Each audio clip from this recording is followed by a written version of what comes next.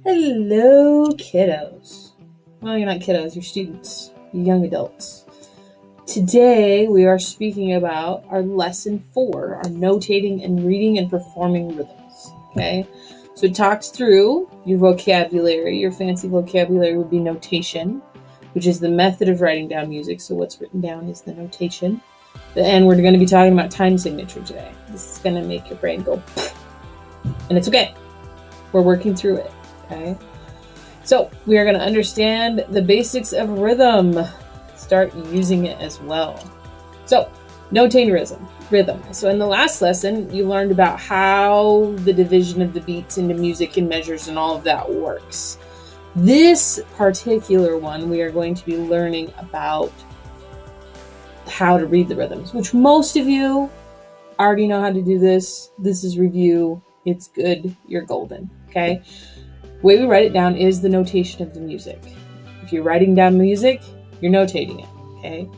If I say, hey, the notation in measure 3, you're not playing it correctly. That means the way it's written, you're not playing it or singing it correctly, okay? Most common types of musical notes are your whole note, half note, quarter note, eighth note, and we know 16th notes. They're not here yet, but we know 16th notes as well, okay? Underneath these fancy notes is how many beats each note gets. Let's see the most common types of musical notes. It's very common for the quarter note to have the beat, and we know that. We've played or sang through 4/4 constantly. Okay, there's where our beat lies. This particular unit is going to be talking about the different types of meters, okay? So the relationship between these notes that it's asking you is that you start with your whole note and then you push down and it halves the beat every time, okay? That is the basis for what's going on, is that it halves the beat, okay? So a quarter note is twice the length of an eighth note. Half note is twice the length. A quarter note, whole note is 2 times half note, okay? Now, you can put those in any combination to complete your measure, okay? Now, the different parts of the note is the note head, the stem, and then the little flag, okay? The flag is going to indicate anything smaller than a quarter note, okay? The note head, obviously, is going to tell you whether you hold it out for longer or you hold it for shorter, okay? The note head will be on the line or in the space. Gotta keep those very important, okay? When you put eighth notes together in a measure, if they're right next to each other, they're gonna have that bar across. It's still an eighth note, they just want to denote that it's one beat together. That's why they put that bar there. We'll move down to time signature. All right. So on the first line of everything that you're looking at, there's several things you got to pay attention for. Right now, we're talking about time signature. Okay. It's going to tell us how many beats are in the measure and what note gets that beat. Okay. For our usual 4/4, it's up there in the right-hand side. Okay. You have 4 beats in the measure and the quarter note gets the beat, because there are 4 quarter notes in a measure, okay? Let's see. So there's an exception, is that if the bottom number is 8. So if the bottom number is an 8, the 8th note takes the beat, okay? And this particular 8 is a compound meter. We spoke about that in lesson 3, okay? Compound meter being that it's broken up into 3s, right? So, dun, dun, dun, dun, dun, dun. So that's if you're talking 6/8.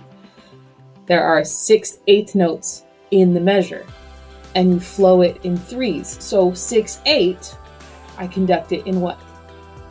Conduct it in 2, right?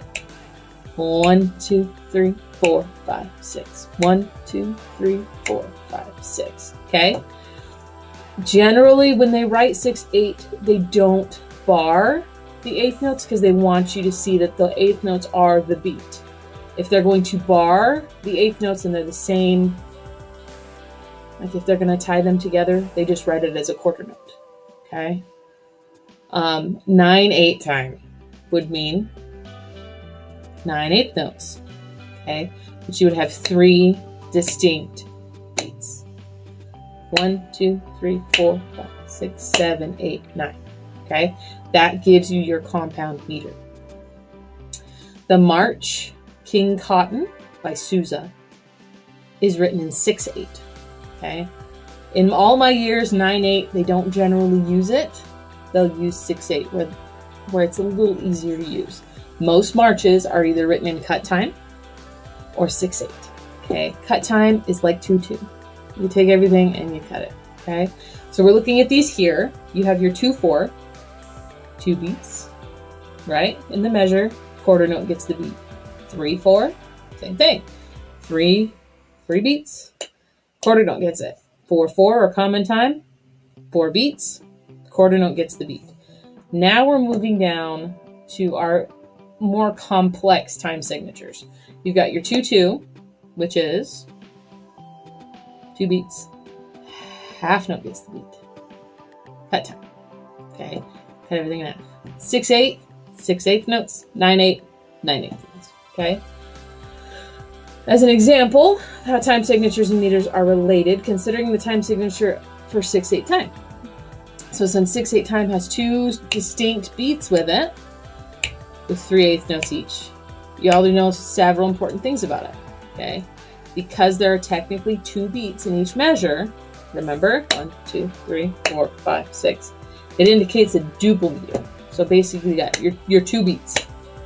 Bum, bum, bum, bum, bum. Okay? Now, each of those can be divided into 3. I know.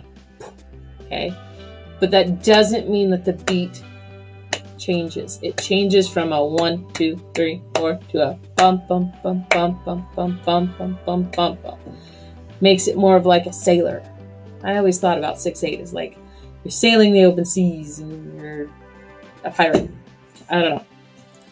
All right, so the key to understanding this notation is being able to perform these rhythms consistently. Okay, you're already comfortable with it. You've sang them, you've played them. You just don't know what it looks like on paper all the time, but you've done it. We've played 6/8, we've played cut time, we've played and sang all of those. Okay. Let's see. Maybe we should find a book. Okay, so then it moves on to our listening exercises. It wants you to find the rhythm. So you're going to go ahead and play that. And so this listening exercise is for 1 to 3. Okay, so it wants you to match the notes to that particular listening exercise up there. Okay, listening exercise 1 to 3. Select the correct letter for the rhythm that you hear. Which do you hear? Do you hear bum, bum, or do you hear bum, bum, bum? Okay, this is that critical listening that I wanted you guys to work on. There is a part when you move further in music that you will have to take something called oral perception. Now, this is where the director or teacher that is teaching you this will ask you to sight read rhythms. They will play a rhythm for you and you have to notate it.